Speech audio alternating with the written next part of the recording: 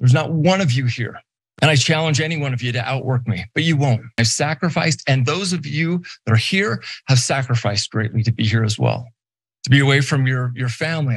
I learned from one of our leaders that in the midst of hearing this message, went out and sold their family dog, which breaks my heart as someone who's been, at the head of the humanization of pets movement in other businesses that we've built. That was the CEO of Utah-based tech company Clearlink. It's a marketing firm, and their CEO James Clarke is talking to the workers of this company, letting them know that no one there is ever going to work as hard as he does, while also praising a dedicated and loyal employee who was willing to sell the family dog in order to meet the demands by the CEO to go back to the office and work in person as opposed to remotely. Now, the reason why he wanted to force the workers to do that is because he has accused them of quiet quitting and also taken on side hustles, even though it doesn't seem like there's much evidence to prove that point. Nonetheless, let's watch one more video from this just fantastic Zoom meeting he had with the employees, and then we'll discuss. Some have already quietly quit their positions, but are taking a paycheck. In 1 month this year alone, I got data that about 30 of you didn't even open or crack open laptops. And those are all remote employees, including their manager, for a whole month. That's taking place in our organization with some of our developers could be working for 2 different companies. We don't know. We hope that's not the case, but we don't know. Many content writers today are now exclusively using AI to write. I can do that in about 30 minutes of an 8-hour workday. So what do we need to do? Let's put out 30 to 50 times our normal production. Okay, so there's more gold in these hills. Later, he talks about how working moms need to pick the kids or work. Oh, no, we got to go to that video now. You can't just reference it. No, hold on. We're gonna get to it, It's amazing. But I got to comment on the first couple of videos. So first of all, I like that this guy's like John Cena or like, let's go also Stone Cold Steve Austin. He's like, nobody's gonna outwork me here. No way you're gonna do that. Yeah, dude, you own the company. You're the CEO. Yeah, okay, I mean, you own the company. Like, Cenk, do CEOs not understand that? The difference, right? They don't. So if you own stake, like if you're a shareholder, if you own part of the company, you have a vested interest in the success of that company. If you're an employee, you don't own anything. Usually in the United States, right? And some places do have stock options for employees, et cetera, and that's great. That's wonderful. There are a few co-ops, like small companies, yeah. But no, these executives generally don't understand, but they're not making the same kind of money you are. So they don't have the same ownership interest. They don't have any of that stuff. Look, anyway, to rub it in people's faces is like not the right play, to say the least. Now, when he said that he is among the leaders of the humanization of pets. What is that? Yeah, that's exactly what. I mean, I'm actually genuinely interested. I mean, humanization of dogs movement. I'm right there with you. It is irrational by definition, but anyways, you wouldn't understand. Yeah, I'm in favor of the donkification of gorillas. Okay, anyways. Look, to be fair to us, we don't know what that movement is. We're just assuming things about it. So let's just not talk about it because we're ignorant about it. I got you. I'm a guest. So Anna, what would you do if I said, hey, I quit? I'm not even kidding. No, but you guys, it's not even. First of all, Cenk would never do that. Secondly, I'm an adult who knows how to be a dog owner who provides adequate care for my pet while also working an incredibly demanding and stressful job. Like, I don't know why they had to sell the family dog. You get what I'm saying? No, it's the weirdest thing I have ever seen. Oh, the baby. Okay, if I said to Anna, hey, humanize dogs now. They're dogs, they're not humans. Okay, anyways, if I said to Anna, you're not working hard enough, I need you to sell Charlie.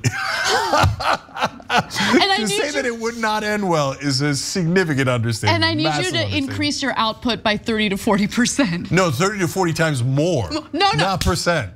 I'm done, okay? I'll do anything for work, and not that. I'm not gonna give up my dog, no way. It gets worse. It does get worse.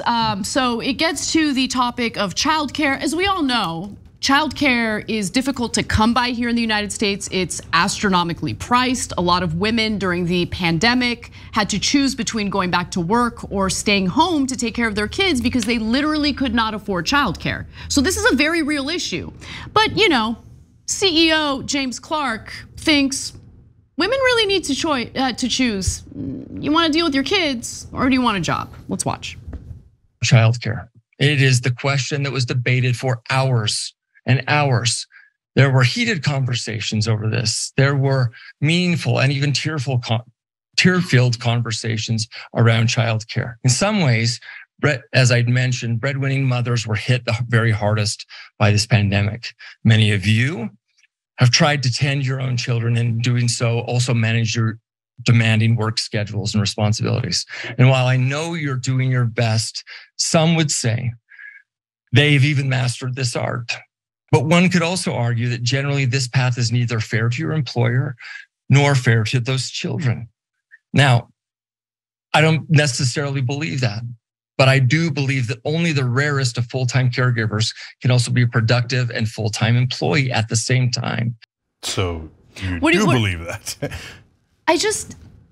What are you saying here? Are you saying you want to get rid of the women who have to take care of their children because you're now mandating them to go back into work? But this guy's the worst, by the way, because people ended up working there with the understanding that he was one of these flexible CEOs who was very much willing to allow people to work remotely. In fact, we have the receipts. This is from October of 2022. While my hope is that anyone near the office takes advantage of this incredible space, there are no plans to require anyone to work in the new Draper office or the St. Pete office.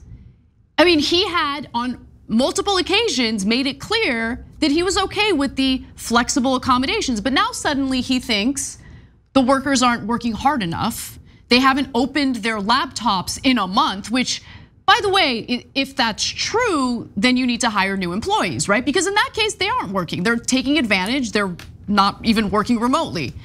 But it's really interesting that he's not taking that action. Instead, he's just throwing out all sorts of allegations, reversing course on his flexibility with remote work, and then essentially making women feel even worse about this whole situation by telling them, you can't be a full-time worker and a decent mother at the same time. So I watched this whole speech and it was amazing. So I agree with Anna, of course, that look, are all employees angels? No, of course not. I mean, apparently 30 of them didn't even open their laptops. So that's allegedly. Allegedly, yeah. Definitely. I wouldn't trust anything this guy says. But if you're working from home and you didn't even open your laptop, it could be an issue. Maybe you're using a desktop, I don't know, right? But so I'm not like, are there issues with working from home? Yeah, of course there are. So will some people abuse it? Of course, right? But what is your reaction to that? And so here, he randomly takes it out on moms, right? By the way, one of the women he praised for like, could barely handle working and taking care of her kids. He's like, but she's the one that sold her dog, and that's a girl, okay? Jesus. And so he said something like mutual accountability, okay? No, but actually, that means you're a poor manager. Totally. Because totally. Look, I don't micromanage anyone's life here. We just expect results, and that's fair, right? So you get a wage, and then you expect, like me and Anna, we show up. Bart shows up, Josh, everybody shows up, right? Because we're a team, we got to work together, We be having deadlines. Yeah, and we have very tight deadlines. We got to get the show on the air, etc. Right?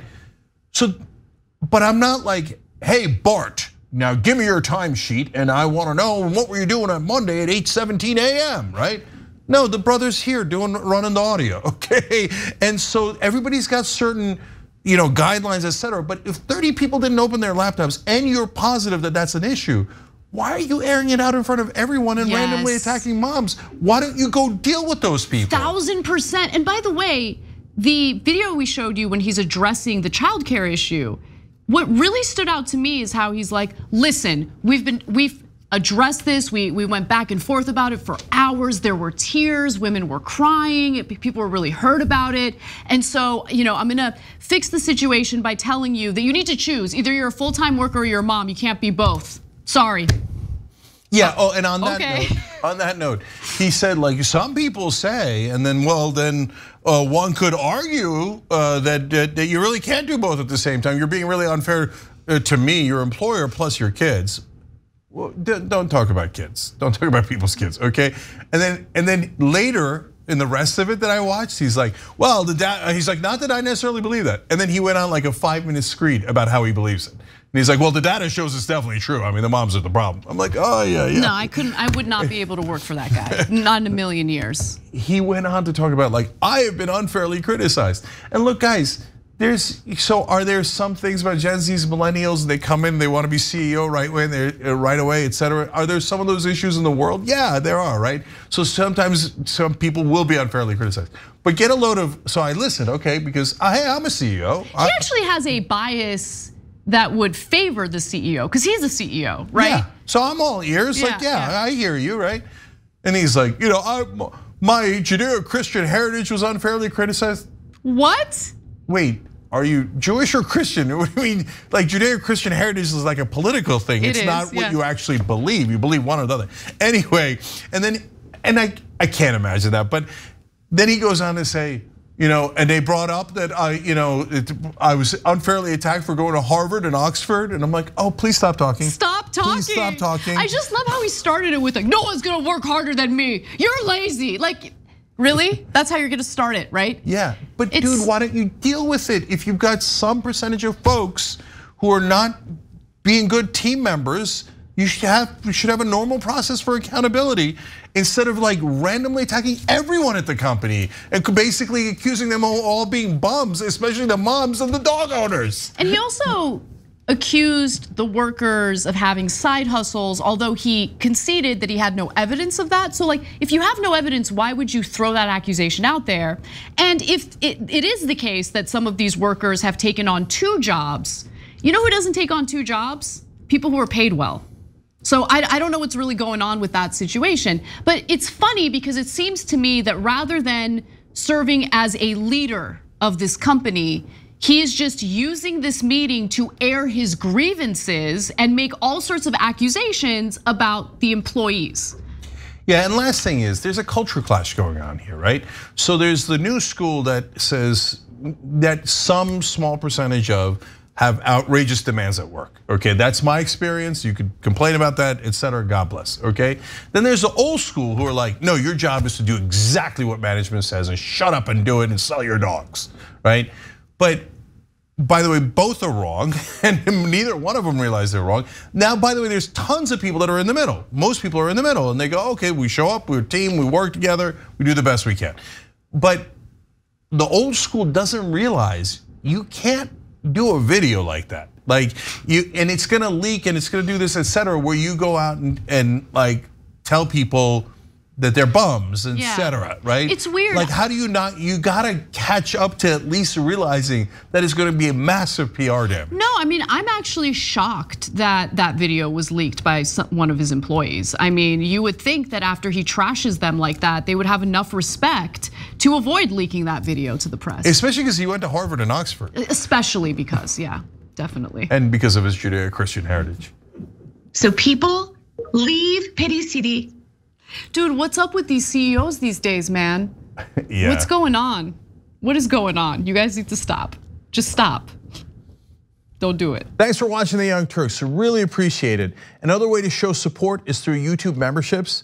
You'll get to interact with us more. There's live chat emojis, badges. You've got emojis of me, Anna, John, JR. So those are super fun. But you also get playback of our exclusive member-only shows and specials right after they air. So all of that, all you gotta do is click that join button right underneath the video. Thank you.